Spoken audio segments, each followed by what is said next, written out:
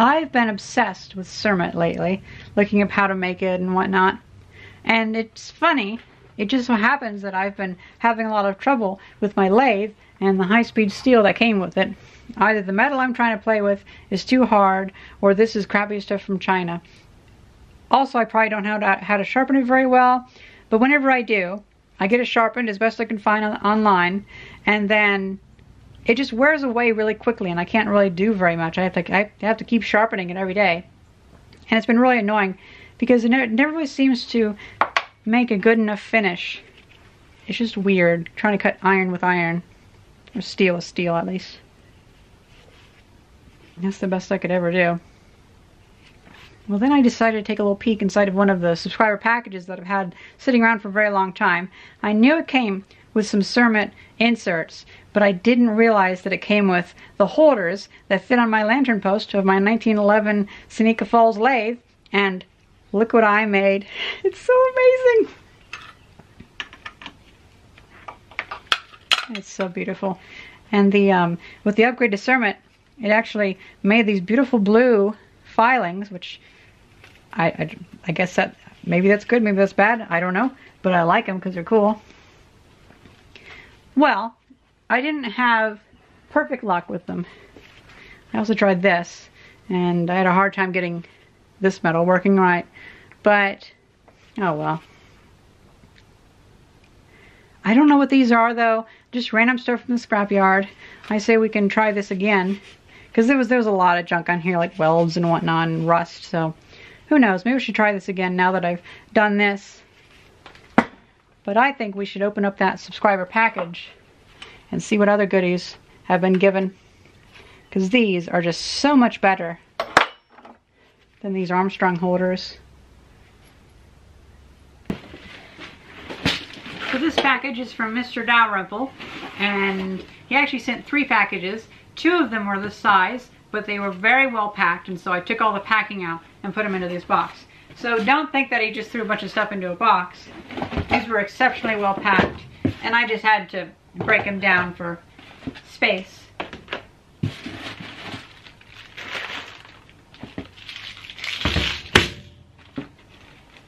If I recall correctly, he is a retired machinist, and he's just been clearing out some of his old inventory.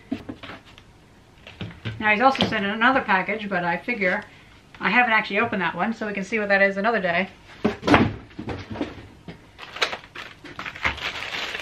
Ooh, woohoo, chisels. What? Okay, I probably should open this earlier because that's really nice. Very nice. If you've been watching for a while, you may recognize that I've already been using some of these items. For instance, I have actually used a lot. Well, I've used this quite a bit. This Mitu Toyo caliper set, because they're so nice.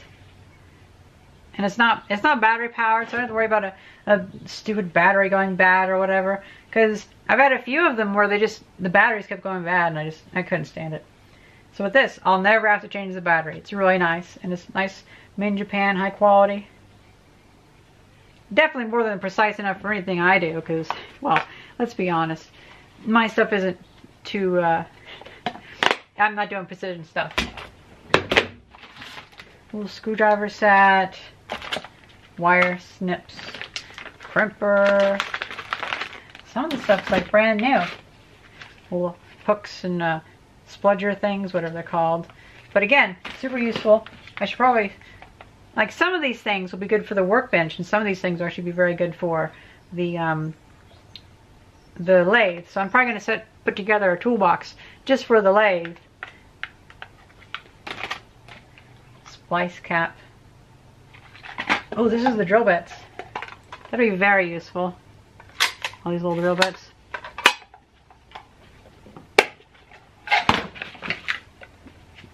I'll have to get these cleaned up and sharpened properly, if they haven't been already. Yeah, they need a little sharpening. And made in Sheffield, England. That's cool. That's actually really cool. But those will be really handy for, especially Bill's house, we can use those for that, for fixing things up. But I'm going to set aside the useful stuff and go towards the more interesting stuff. Like that, I'd say that's right in the middle. It's definitely interesting, but it's also just something that's like really useful and might easily be overlooked.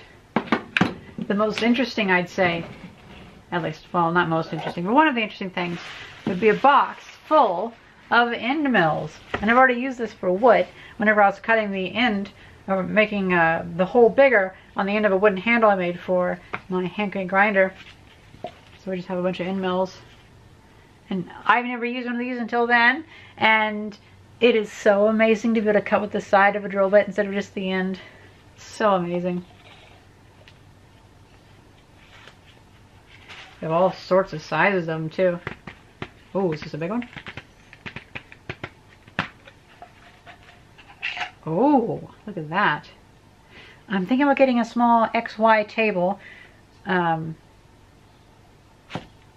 Cross slide, is that the term? Cross slide?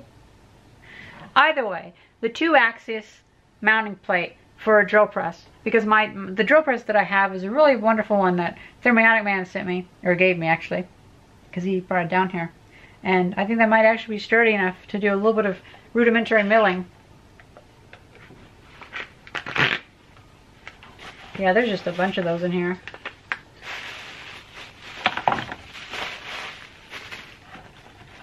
Enough for whatever size I may need. And it came in a Sun 386i or i386 box, which is a little bit of history right there. Almost makes me think it's from like Weird Steel Warehouse or something. We have metal saw. I believe this is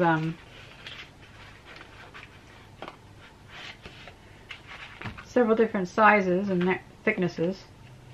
But I believe that this goes into like a clamp type thing. And that's the thing that you see people have them on their mill, and they can cut channels and, well, cutting like keys through the end of bars and stuff, I bet. At least I'd use it for that. Because that'd be great for cutting a place to put a key in. Oh, Start. I've heard that name before. Ooh, look at that. Start number C183. Is it an inclinometer? But I imagine I could use that to set this on a flat surface. Well, not a flat surface, I guess. There's so many different uses for that. It's just an inclinometer. Oh, and you can tighten it down, so you can save angles. So like if something's at a 45-degree angle or whatever. That might be more of a machining thing. But like for instance, I imagine if I wanted to make sure that I had, let's say, 60-degree. Well, I'm not sure where to measure that from. Would it be there? Do I measure at the end, or? Do I measure there? Okay, I measure there. So that's 60 degrees. And I could use that to cut the side, like to know the right angle to cut the side of a hex head, I guess. That's still pretty cool. I'll have to look that up a bit.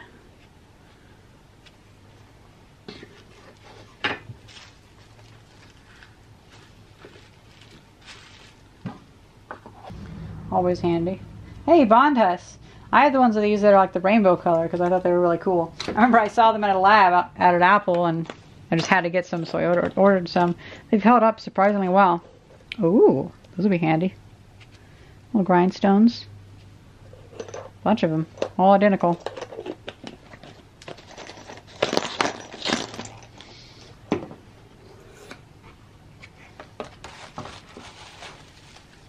Oh, that looks cool.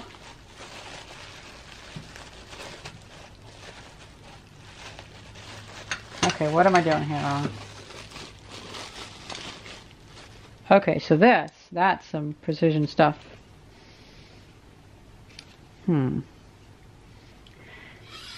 Sadly, my Googling abilities don't seem like they're quite enough for this, but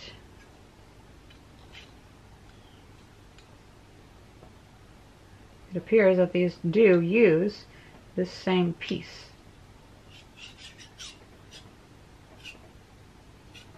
So that evidently is for measuring an angle. And tighten it down.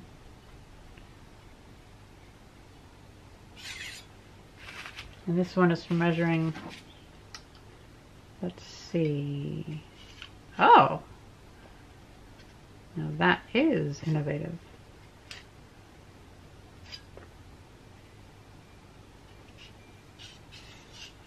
Wow. So you can tighten that down. Loosen up these. And have that. Oh, wait. Oh, okay.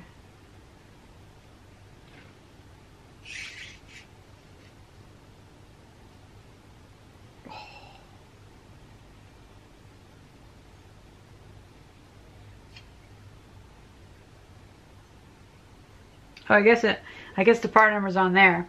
That makes sense. But that's a lot of freedom of motion. Look at that. That's amazing.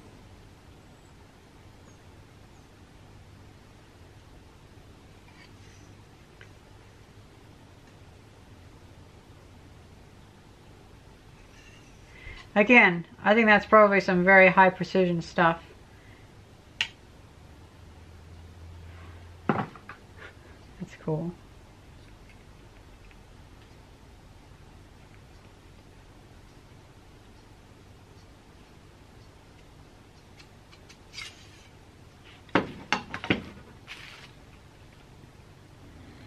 Thank you very much for this. This is you definitely didn't need to give this to me, but I will give it all a very good home. And I might take a lot of stuff inside just so it doesn't have any humidity issues out here, because I do worry about humidity. Even though I have, well, I guess it's not going to be getting below freezing anytime soon. See, that's the problem. I have a dehumidifier running all the time, but it doesn't work in the cold, and so I do worry about that. Even my lathe has started to rust up, just barely. By far, the most amazing thing of this entire gift would have to be the Cermet, which I believe is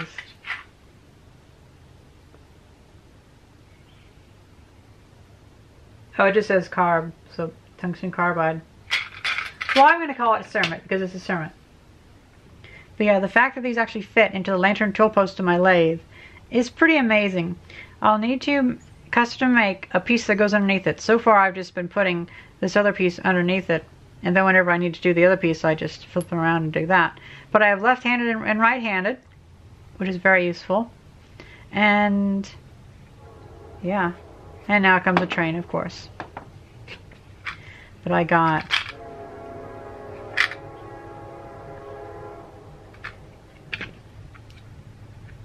$14, not bad. And of all the messing around I've done, I don't think I've dulled these at all. They seem just as sharp as they were before. Now my chuck doesn't seem like it's straight. It never really holds stuff straight. So that's gonna be a future video, replacing the chuck with a 3-jaw chuck that somebody sent in. But I figure I shouldn't cover too much in one video, because after all, I can only learn so fast. And right now I take it one step at a time. Just getting my first like relatively nice looking finish is just pretty big for me. And then most of all, oh, I've actually started using, where'd it go now? I've actually started using that little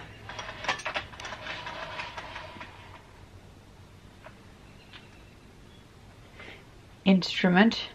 My grasp of the English language is failing me at the moment. You know, the internet can be really awful sometimes, because I cannot, for the life of me, remember what these are called. I know it's not an actual, like, what you'd think it would be called, but I can't find anywhere on the internet, so I'm going to have to look at my old videos.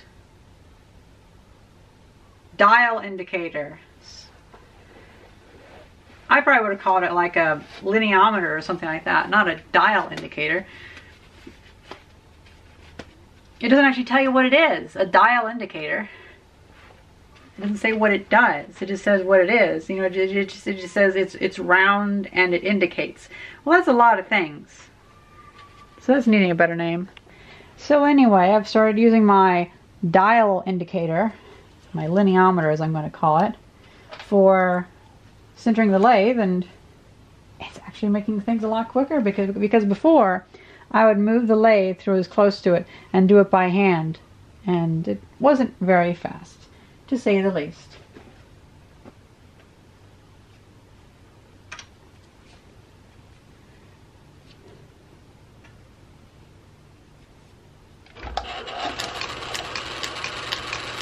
But you see, there's the problem that that's level and that's not. So I think this, maybe I just don't understand how to level things in a truck, but I'm going to move this over. Oh.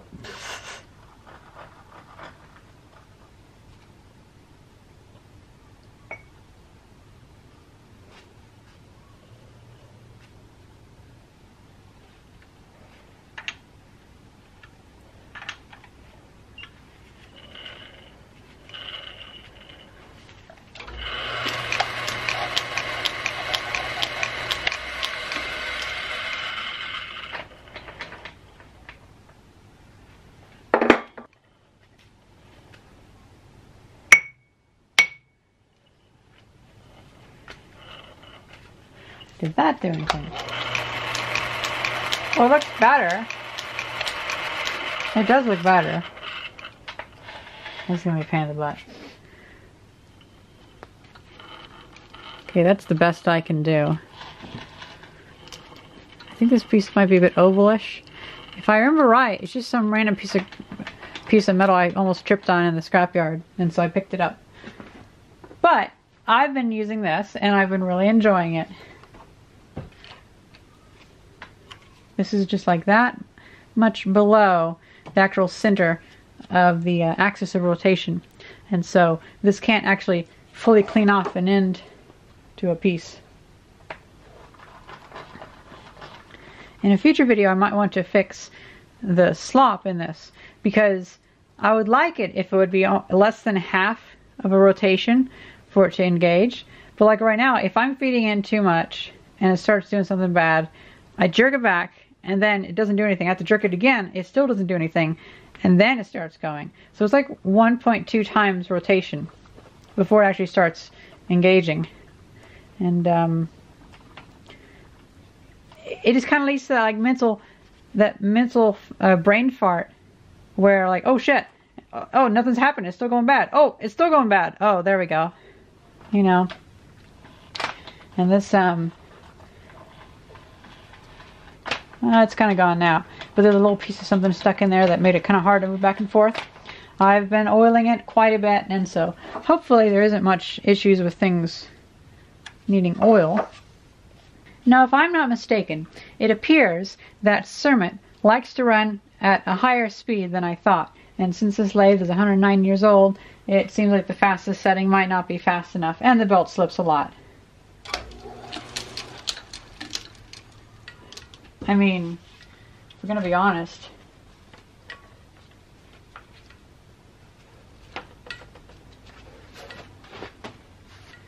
I bet I can probably stop it with my hands. Yeah, I can stop it with my hands, like that. So that belt needs a little bit of tightening. Although, to be honest, it's probably a good thing to have that when I'm starting out, because if like my glove got caught in there, it would just be like, ah, piece of shit, and I just pull my glove out. It wouldn't rip my hand off, which is nice. It is nice. But I might just add a little tensioner on the flat belt. That way, whenever I'm doing something that needs less safety and more power, I can do that, because the motor has plenty of power.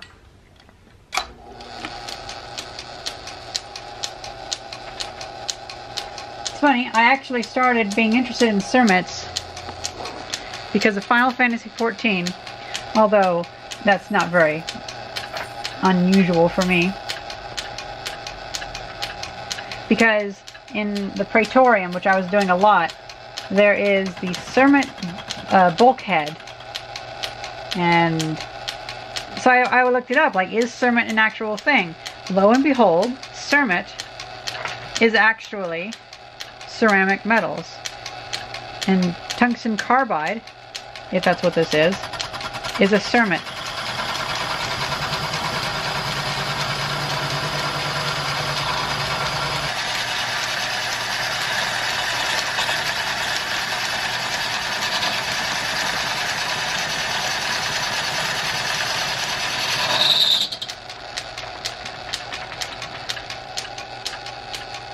Still sharp.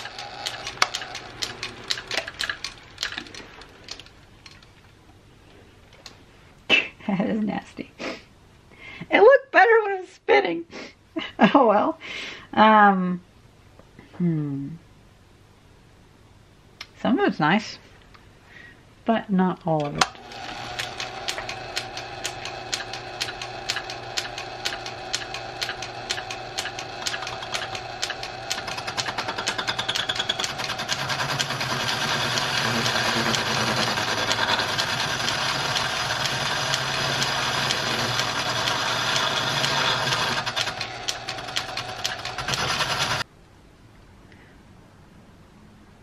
Definitely an issue with every variable that is involved, except for the carbide. The carbide seems like it's still pretty new looking. A little bit shiny on the tip, but oh well. See, this is where I get stumped. How come it worked so well on this, but it didn't work so well on that? I don't know.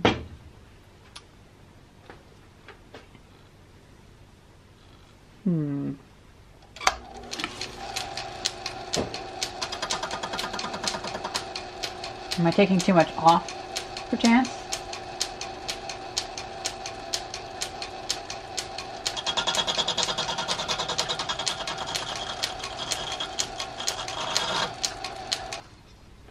I will try slowing it down a bit just to see, so I can see what's going on. But I worry that it will make it worse.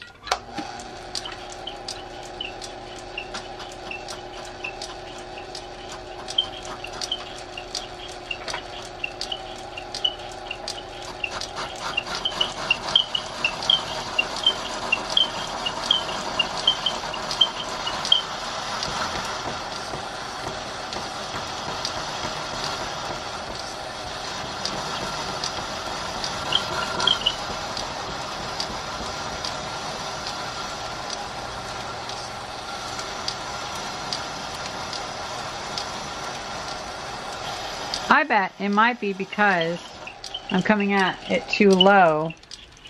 So if I can move that thing up so it's actually cutting at the center, then maybe that can help.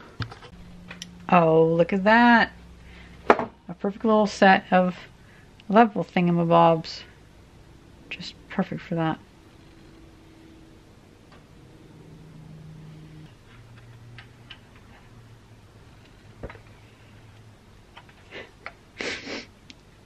I have low hopes for this working, but oh well.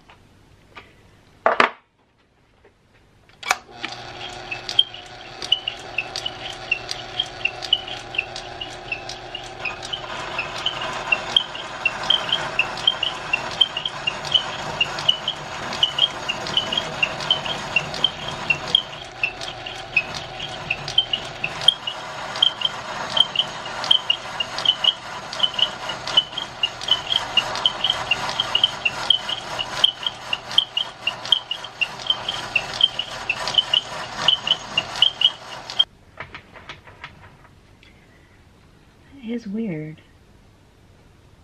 It is like it's smearing the metal. What would happen if I just went into it?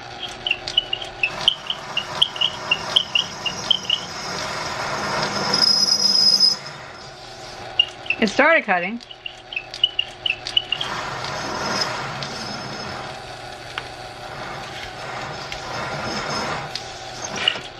It just doesn't have enough strength on that.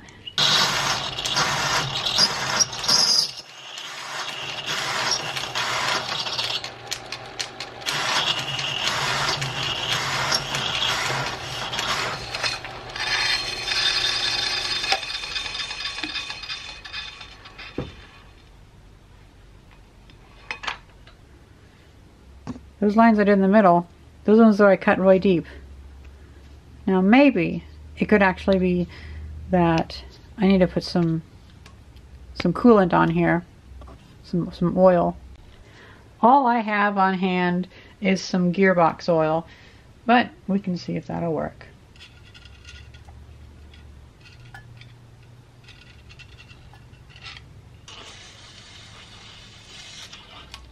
Good enough for me. Okay, so try on fastest setting. It's not that fast compared to other people's lathes, so I think that might be a bit of a problem. But surely people have actually used it for this speed before.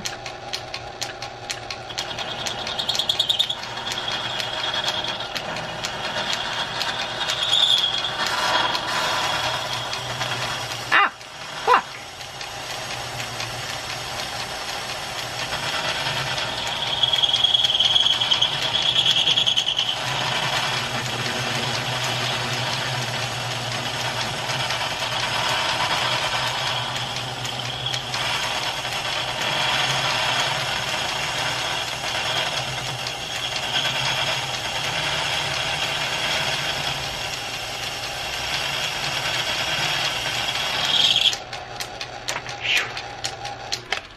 Little bits of burning metal coming at you.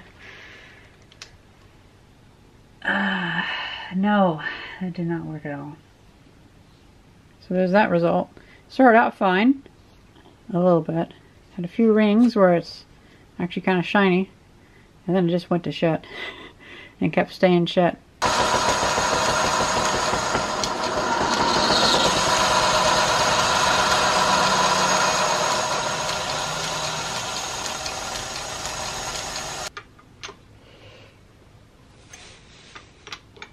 Let's try another piece of random junkyard metal. Now this one I've gotten mostly leveled, centered, whatever the term is. Well, I guess maybe not there.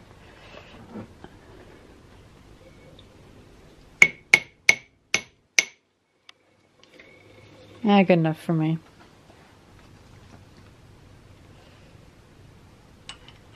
Ooh, I guess another thing could be, is this angled right? I would assume that the edge of the diamond should be right on this, but I could be wrong. All right.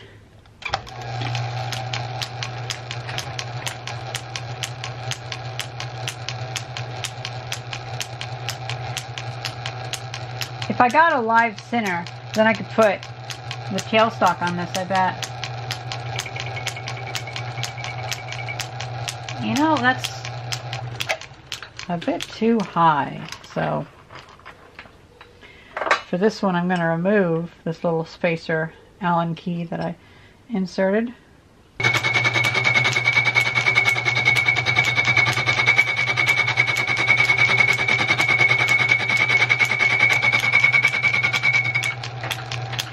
Just doing that in case there's any little burrs on it.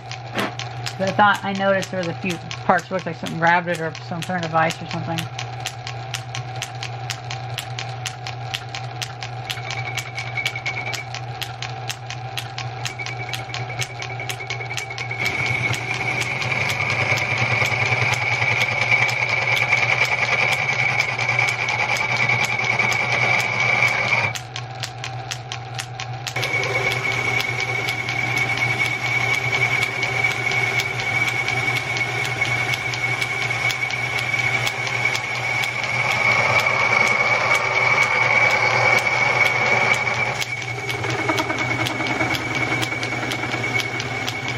And that was weird because it was just gliding over the top. I mean, this thing's not exactly level or stable. And so, yeah, I don't know. And with a loud pop, this handle just snapped. Weird. Oh shit. All the threads just ripped out of this. Well, it looks like the threads have actually ripped off into the nut. I was wrong. I got it backwards. But the nut is still cracking too. So Ah, what a piece of garbage. Okay, I kind of got it on here. Let's see if that can work. Oh.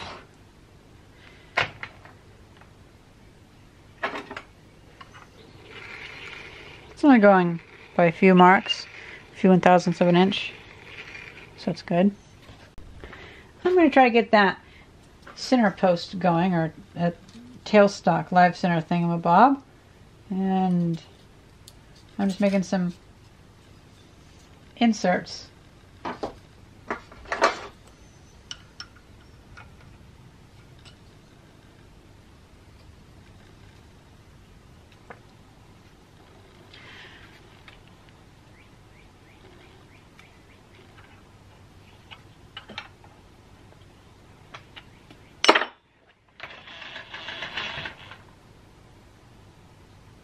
There we go.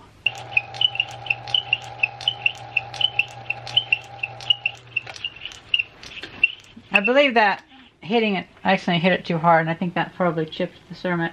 So, now the fun of seeing if I can get this out.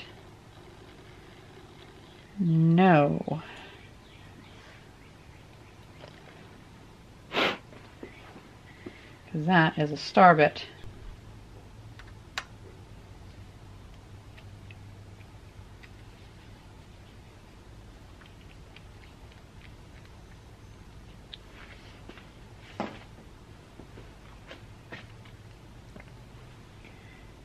Actually, I don't need that one because, well, let's see.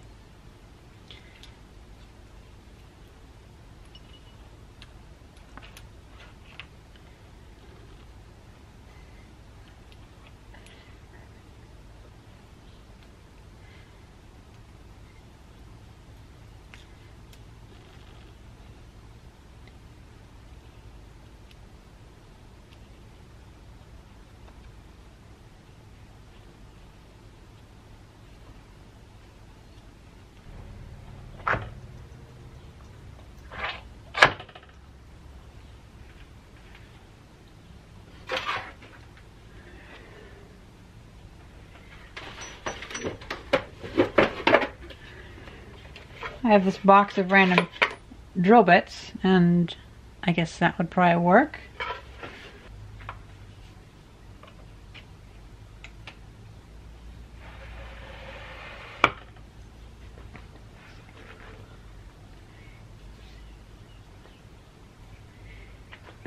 Okay, so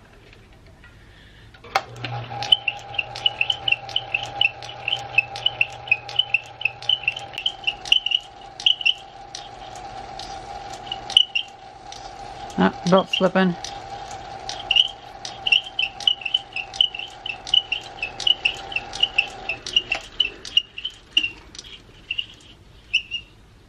That should do okay.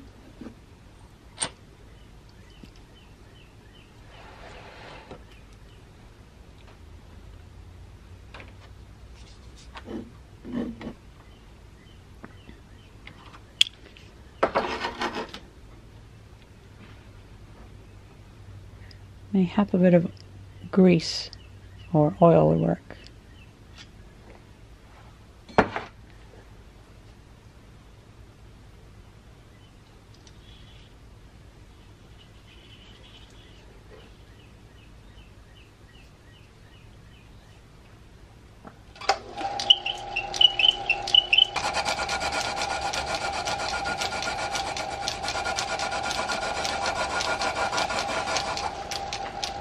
Okay, that's not going to work. You know, I just realized this belt actually has some oil on it, or grease or something. It's all hard and it's making it slippery. Oh, wait.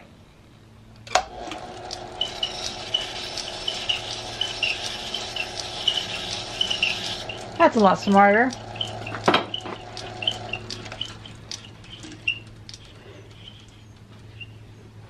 But whenever I take this metal and rub it up against that, before it would put this oily substance on there. Now it's not doing it so much, so I must have gotten it off. But that oil It's like a solid oil came off.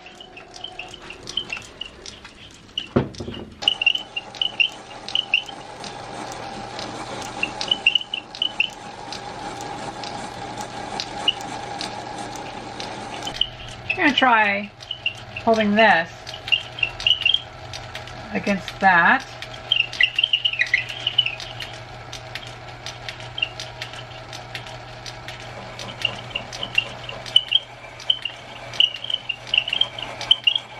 Oh, look at that.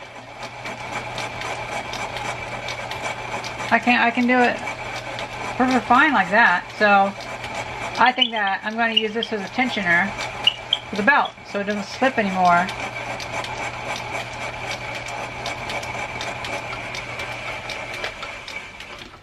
Makes me wonder, could I use this to make the faster speeds work better?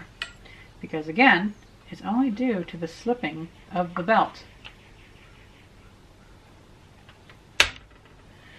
Let's see how I'm going to do this.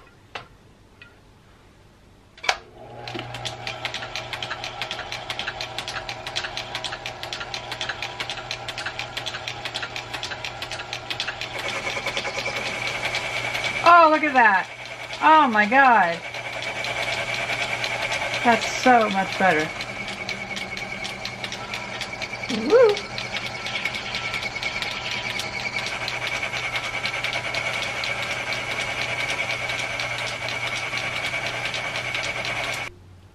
Well, look at that. That's the slow and that's the fast. Speed does make a difference. Let's try going over it again with the tailstock, lightly pressing up against it, and then I'll hold that roller up against the flat belt to make sure that it's got enough power.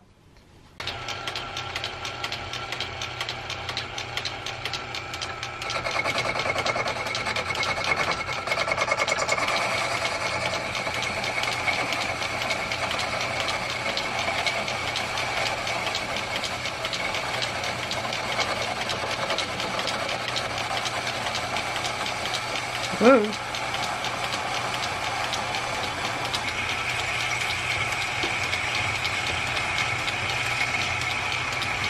Yeah, these little grimy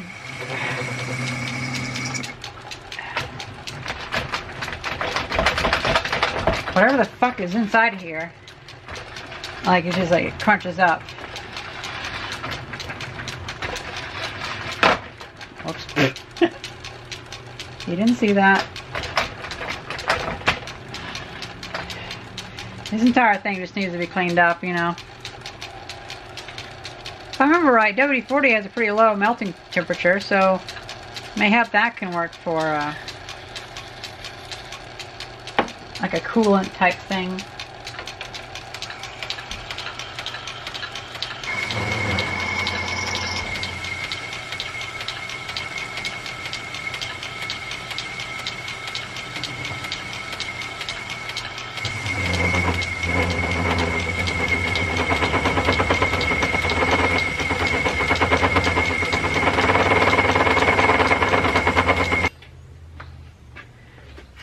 Actual oil will be better than WD-40. Maybe it's not that you want to keep it cool, maybe it's that you actually need lubricant.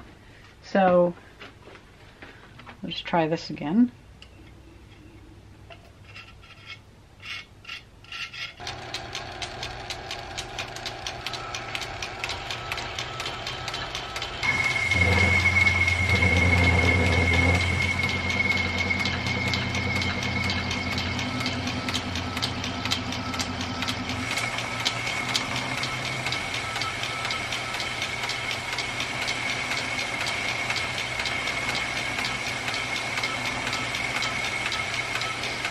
That smells like pretty bad sulfur.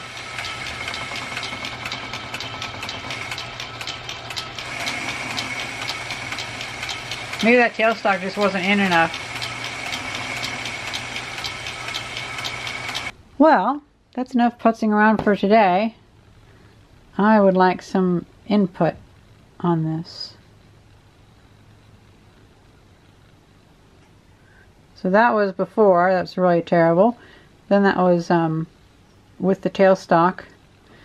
That was with higher speed. Like, wait, no, I went over all of it. Never mind. So that was lower speed. That was higher speed. And then going in really deep. Going in with WD-40 did terrible. And then going in with really thick oil.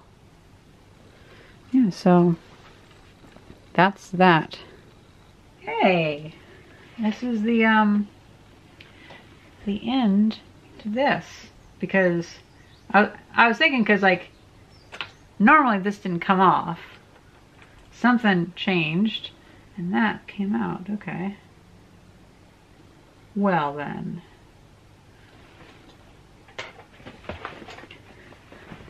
well anyway,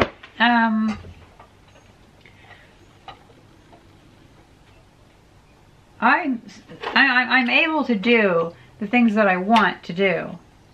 It's just I can't get the finish quite right.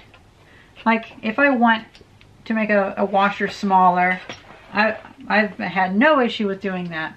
But it would be nice to make things look nice. And it would be nice to understand, why does this look nice and the other things don't look nice? And I'm messing with mystery metal here. Just random stuff at the scrapyard. Although I guess I could get some like hardness files and see how hard they are. But I don't know how tungsten carbide would handle like tool steel. What if I just put a drill bit in there and tried carving the drill bit? Would it crack the cermet? Or would it... I don't know. I might give it a try.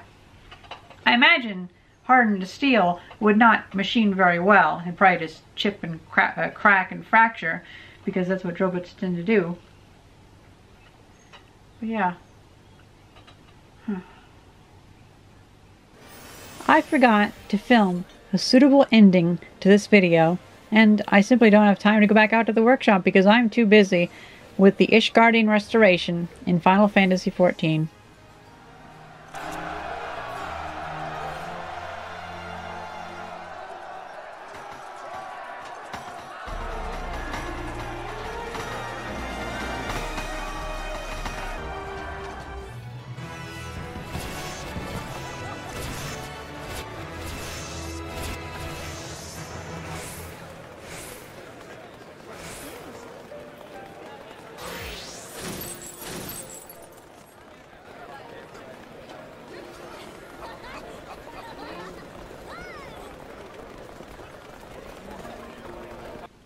I've been spending so much time on it that I've actually ended up on the Skybuilder rankings board, slot number 61. I feel pretty good about that. I hope you guys enjoyed this video, and thank you very much for watching. See ya!